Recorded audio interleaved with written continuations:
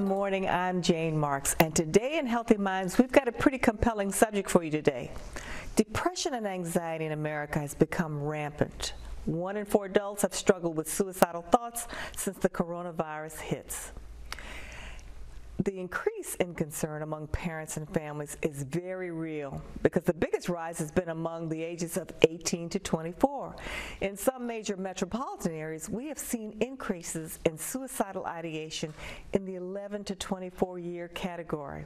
The sad part is that we've also seen suicides as early as 9 years of age. Our system, unfortunately, for monitoring suicides is so compromised because of the overwhelming focus on COVID-19. So for families, be mindful of any history of suicidal gestures or actions in your family. Children and young teens have paid attention. If you see your child making suicidal statements like, "I wish I was dead, I were no longer here," be concerned. If they're preoccupied with death in conversation, writing, or drawing, or they're giving away belongings, or they're withdrawing from family and friends, these are reasons to be very mindful. If they begin to neglect personal appearance or run away from home, and sometimes we see participating in aggressive or hostile behavior, participating in risk-taking behavior, and that includes reckless driving and sometimes sexual promiscuity. A significant change in personality, which includes going from upbeat and energetic to quiet and contemplative. What we're talking about is a change in behavior.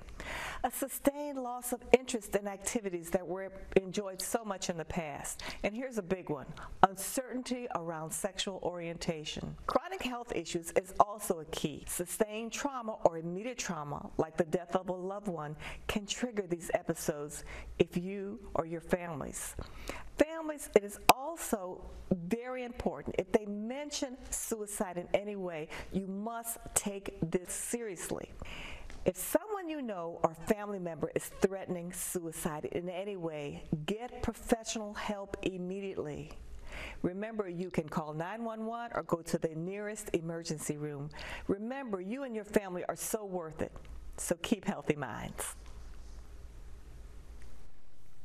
Thank you very much. Very much needed information, especially in our community. Yes, absolutely. Something I'm very passionate about. I've spoken numerous times about my battle with anxiety and depression and the things I had to overcome, and going to get help and speaking to somebody, something that has been taboo, as we talked about, in our Black community, but it shouldn't be anymore.